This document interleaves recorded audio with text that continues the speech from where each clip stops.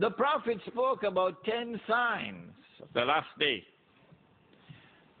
They are Dajjal, number 2, Gog and Magog, number 3, the Son, the return of the Son of Mary. Which Jesus coming back? The Son of Mary. You sure? The son of Maryam, eh?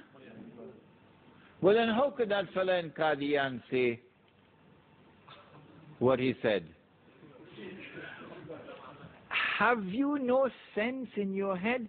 Is it only peanuts up there? And you're still defending him? And you're still defending the Ahmadis as good people? Do you have peanuts up there instead of brains? Will you not wake up?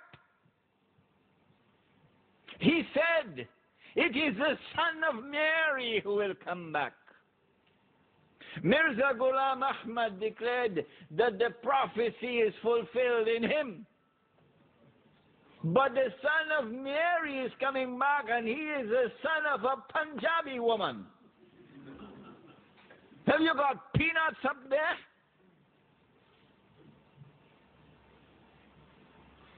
We pray that Allah may guide them out of their misguidance. We pray that Allah may guide them out of their misguidance. And we offer them our book, Jerusalem in the Quran, as a guide that will help them out of their misguidance.